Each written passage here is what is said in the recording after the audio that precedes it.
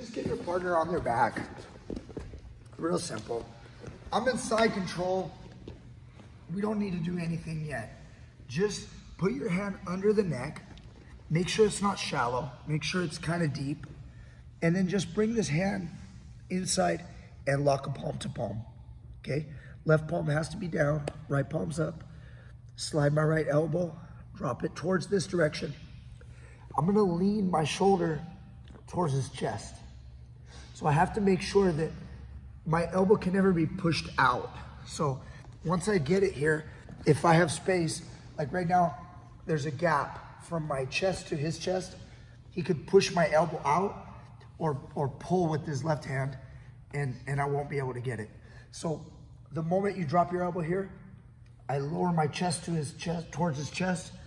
And now what happens is, if he's trying to pull that arm out, I have sufficient weight that he can't do that. He can't pull it with his left hand. He can't push it with his right hand. And now all I do is I just lower my right elbow towards the mat, like this. I'm trying to put my elbow towards the mat, okay? I'm not trying to pop his head off. So I don't wanna lift his head and do this, right here. I wanna just put my chest down and I'm just dropping my elbow. Your grip obviously needs to be strong to a degree. I'm very relaxed right now. We're not fighting, but the grip needs to stay strong, but it's really not the squeezing and, you know, you got this like turning of the wrist. Just think about like scissors. Take your right elbow and make scissors by bringing your elbow down towards your left elbow. Okay, one more time, super simple, just to warm up. My hands underneath, don't worry about the defense yet. Just here, drop my elbow, put my shoulder on his chest. This is probably the most challenging part.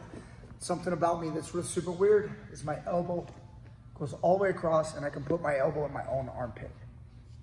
See that? Most people do this and their elbow goes to like where? Carlos, go ahead, show off. Yeah, try to put your elbow in your armpit. No, the other armpit. All right, even somebody skinny, no offense. But you see where his elbow ends up? It's kind of moving across, it's pretty good. It's pretty good. As far as coach. Yeah. You're all the way to the But guys, look at my elbow. See, like, grab your elbow and then pull it all the way across. But I'm not pulling it across like I'm doing this stretch. I'm pulling it down here. You see how far my elbow goes? So I want it to go all the way over and get in my own armpit. Yeah, that's ideal. Okay, so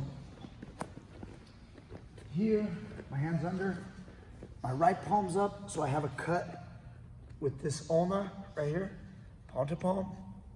Elbow goes down, and see how when I go here, my right elbow's in my armpit, I just drop my right elbow that way.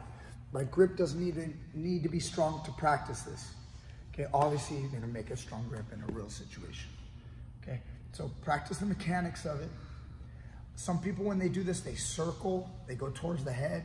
You know, they try to make a move like this over here. I personally don't like that. You see the space that my shoulder's not towards his chest. I'm not focusing on trying to do this. I wanna keep my shoulder here. So it's on his chest. So when there's movement now, as he moves around, there's nowhere to go. I can just drop that elbow. Sorry about that, Jeremy. Right. Okay, everybody understand? Right. Let's try it. 1, 2, 3. Baseball choke, batter up. Okay, so Jeremy's on his back. We're gonna go ahead and start in the mount, okay? This is, again, a spot where a lot of guys aren't gonna see what you're doing, okay? I can have my hand around his neck like normal, like we always kind of looking for this grip, okay? I put a shoulder in his neck. This is where I start to look like I want this classical attack, where we wanna look for arm triangles and things like that. So this hand's not gonna be in. I'm gonna have something like this, okay? As I have my base, you notice my left hand's around the neck. Do you see the baseball choke? Okay, it's the same as side control. Remember when I was in side control? I was here, and we went like this. Now I'm in mount. It's the only difference. But the cool thing is, your opponent won't see it. They don't see baseball choke from here. They think walk, arm triangle, maybe slide up, look for the arm bar. So they're gonna be thinking about those things. So while I'm doing this, I wanna do these things. I wanna make him think I want this. He clamps the elbow, and I'll just close the elbow down so I can't walk. And then like this. Yeah, look, don't let me. Yeah, very good. So look, I make him think about it. I bring my hand through.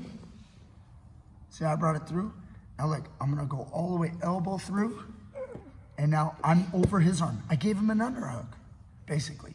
And now my elbow shuts. This is how I set up for our punch choke, okay, Nogi Ezekiel.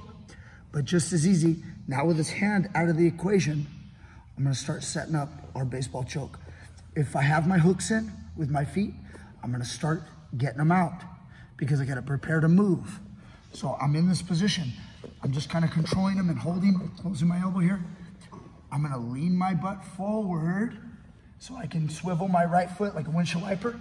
Boom, come off to knee on belly. And then again, all the way through this, my elbow is in. See, my elbow's close to my body. If he's trying to get this hand out, I'm like kind of controlling it. He's gonna pop it out when he wants. He may try to like go to push my knee, that's fine. I drop, I make the grip. See the grip come in? And then I'm gonna kick off this knee on belly and drop right into position, and it's done, okay? So what's important about this is that we're using the mount to stop his defense, which is mostly his hands, okay? So again, if you started in the mount and you were here and his hands were on your hips or something, as I drop down on top, I make sure this hand isn't like this. If his hand is here, I gotta swim and get to here. Get that connection, okay? I gather his neck. I'm looking to pummel his arm like I want his arm, right? But I really don't. Now he's thinking I want his arm, okay? All I do is I just get his arm out of the equation. I can do it like this, like I just did right now. Or if his hand was a little bit more high, like this, swim. And now it's there, okay? Now I'm ready to go. You see the baseball choke? I just gotta get my elbow in. So now look, I'm gonna prepare the legs, swivel off. Sometimes I gotta lean my butt just so the hips go a little forward. If you're sitting back, you go like this, you're like, uh-oh, he captures quarter guard. You know what I mean? He's gonna capture that leg. So butt comes forward, swivel off, elbow comes in, and now, even if he tries to grab my wrist right now, my elbow goes in, he grabs the wrist, lean my shoulder. Shoulder leans to the chest, history. I was just working with a group over here. Look at my knife. It's cutting his head off. Don't move your lock so much that your knife is going at this angle. Or I'm cutting at that direction. I'm gonna cut straight right here. His head's on the chopping block, and then we, bam. You guys remember the tomahawk chop? Mm-hmm. This guy's old enough. You guys, it was the Braves? Yeah, Braves. Yeah, Atlanta Braves. Yeah. Tomahawk chop. Okay, anyway, now we got to upset the Native Americans. Calm down. Here we go. Shoulder, and boom, okay? Damn, did you realize I brought up the tomahawk chop and their baseball team? Yeah. Let's go, guys, baseball choke. Baseball choke. 1, 2, 3. I didn't even notice when I did it.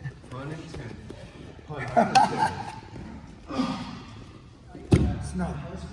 Relax everything else. We used to fight and love. Fight and then he's like, this is the first time.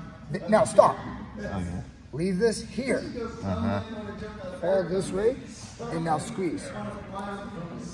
See that? Yes. Don't, I could already tell when I moved you, you wanted so bad to move this. Yeah. Don't. Put it here. Now leave here. Now just cut his neck. It's so easy. Yeah. Stabilize, don't choke him, don't choke him. Hold him. You can squeeze this without that. Yeah. You can keep that snug without that. Hold the shoulder, stabilize the base, move around, Carlos, hold him, don't choke him. Just hold it. Now squeeze them anytime you like. You're a champion. Yeah. You're a champion! Yeah! Like, don't let me move.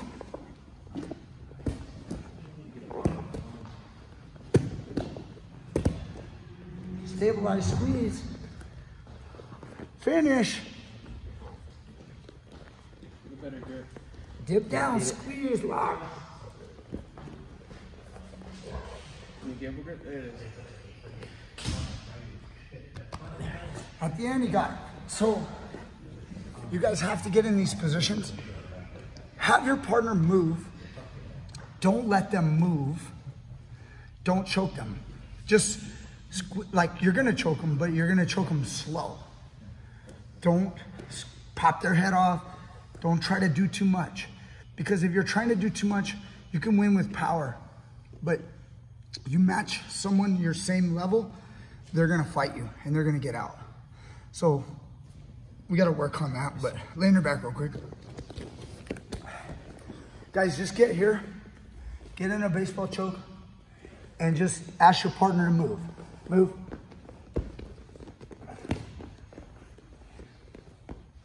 Anytime I want, I just drop my elbow, bam. So we've got to stabilize our balance. That's why I don't want you guys to do this, to do like this. See, I switch my hip. This could choke a guy. But if he starts moving, starts sitting up, start moving. See, I lost my balance. If I lose my balance, I have to then get on top. And even if I don't let go of the choke, I still have to get on top with my choke. And that's gonna buy him time. That's movement that it's gonna relieve the pressure for a quick moment. And I'm not saying one quick half a second gets him right back to normal. Like, let's say it takes, think of it like this. Like, it's like 2.5, 3 seconds, just call it 3, even though it could be less.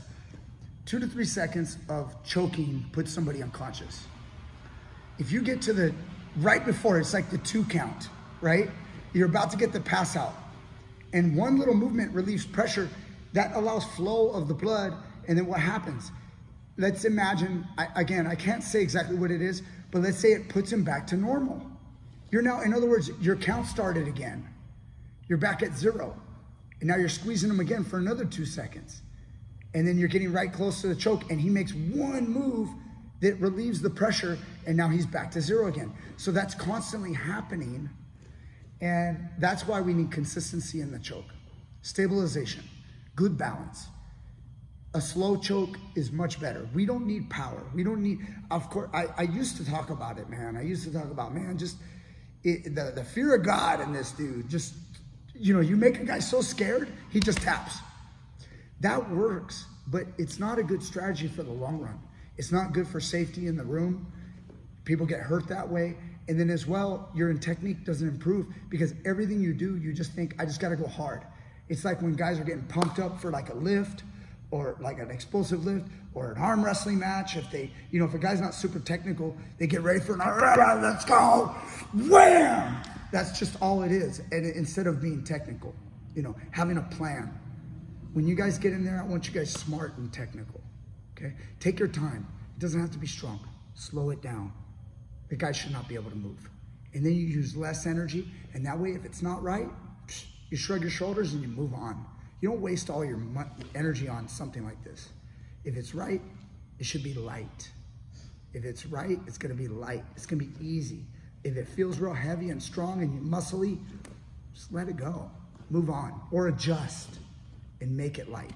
Let's go, 1, 2, 3. Light is right.